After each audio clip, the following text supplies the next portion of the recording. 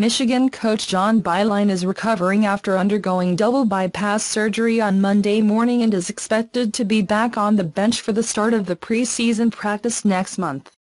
The school announced the procedure scheduled on Tuesday morning, a day after the 65-year-old coach successfully underwent coronary bypass surgery of 2 vessels at the Frankel Cardiovascular Center at the University of Michigan.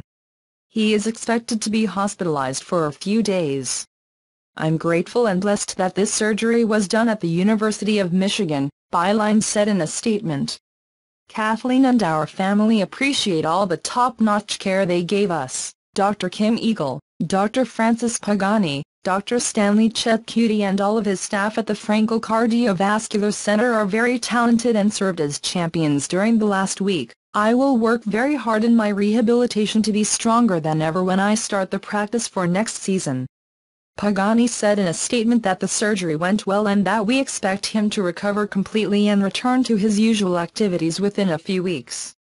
The procedure will cause Beilein to miss the next international trip from Michigan to Spain from August 17 to 26. Second coach Saddi Washington will be the interim coach of the program on the trip.